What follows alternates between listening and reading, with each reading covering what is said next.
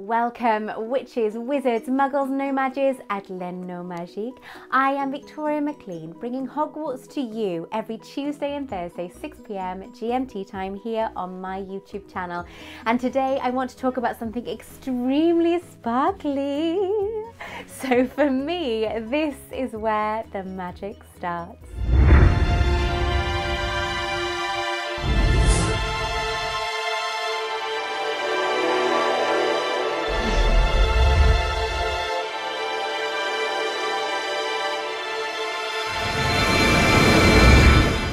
So welcome everybody to Thestral Thursday. I have what I want to talk about here. I have wanted to talk about this for a while, but as you know, when I mention it, there were some technical difficulties. My husband got hold of it and broke it. It's all fixed now, but today I'm going to talk about the stunning Ravenclaw Diadem.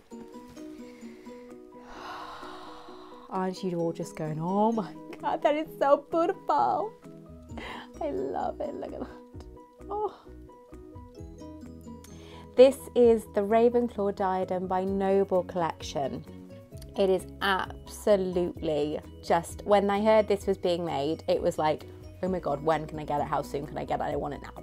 That was it, I wanted it now. It is beautiful. It comes in this gorgeous Ravenclaw presentation box. Obviously the box in the film is wood. This is not wood, this is very, very strong cardboard, but it is gorgeous.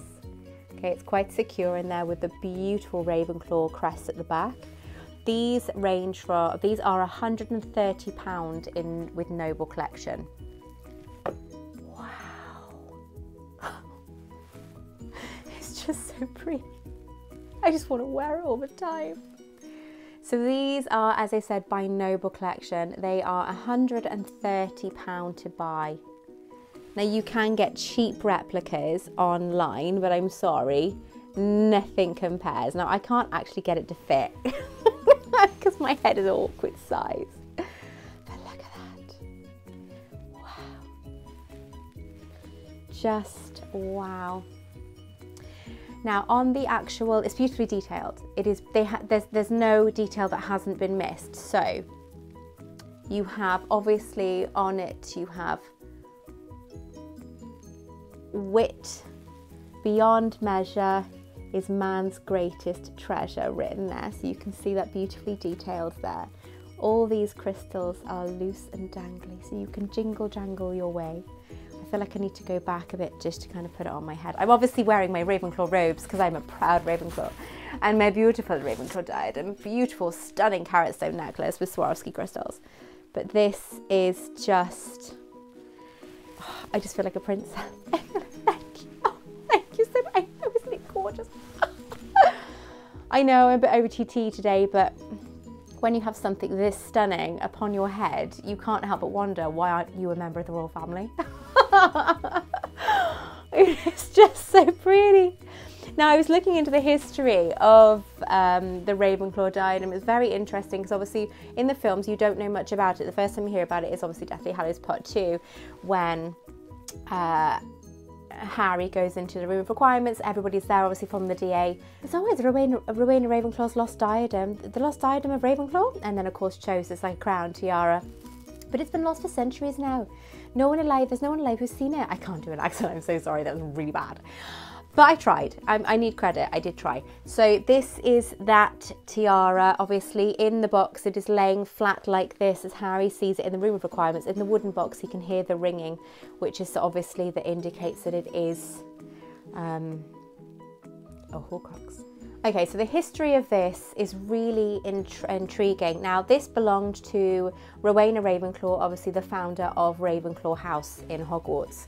She put a spell on this, so whoever wore it became wiser. So why I haven't become wiser and far more intelligent, I don't know. It's obviously not working. I've got a faulty one here, so whether I should, I don't know, tap it or no. 1 add 1 is 2. 2, yeah, 2 add 2 is 4. Yeah, okay, I'm definitely more improved. Anyway, so this was enchanted with a spell to make the wearer stay in there. So the stone in the centre in the film is meant to be a beautiful blue sapphire, and then of course these are encrusted with diamonds, sapphires here as well. and it would have been silver. So Rowena Ravenclaw placed the spell upon the diadem to make the wearer wiser. Unfortunately, her daughter became very jealous of this fact and actually stole the tiara from Rowena Ravenclaw. She fled the country.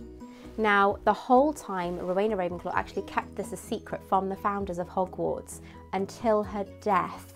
So she literally died not telling anyone the secret that Helena Ravenclaw had actually stolen this from her. So Rowena Ravenclaw sent the Bloody Baron to find Helena Ravenclaw. The Bloody Baron was madly in love with Rowena Ravenclaw, so he did her bidding. He found her in a forest in Albania. Unfortunately, Helena Ravenclaw refused to come back with him, so he stabbed her and killed her.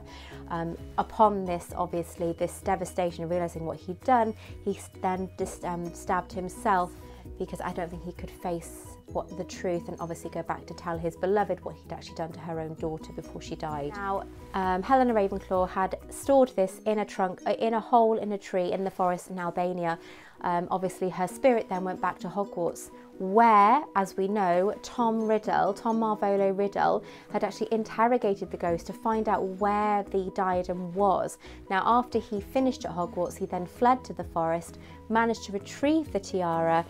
He killed an Albanian peasant, obviously encrusting this with part of his soul, making it another Horcrux. And then he brought the diadem back to Hogwarts, where he actually went for the job as the Defence Against the Dark Arts. Now, this is where we have been told that Lord Voldemort, that Tom Marvolo Riddle actually placed a curse on any teacher that took the part up from there. So that's why the teachers only lasted 1 year each time.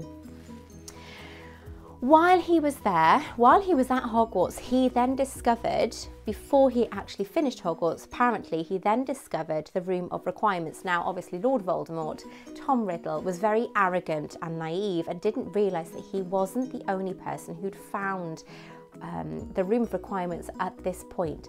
Personally, I think seeing the room full of things would have been a big giveaway. You know, people are hiding stuff there for centuries. He might kind of switched on and then thought, oh, hang on a minute, that's new. That wasn't there before, you know, let's face it. But he really did think he was the only one who knew the true secrets of Hogwarts.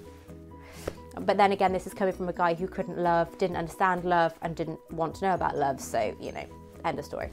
So as I said, while he was there for the job for the Defence Against the Dark Arts teacher, he actually hid the diadem in the Room of Requirements, thinking nobody would ever find it.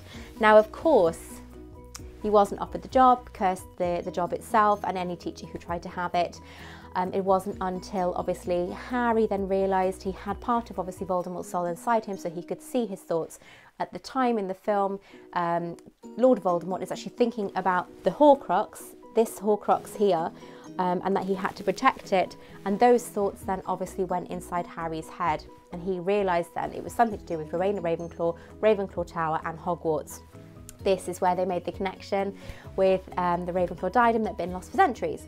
Now, luckily, Luna Lovegood is a very intelligent girl and realised that she needed to speak to somebody who had been around for centuries.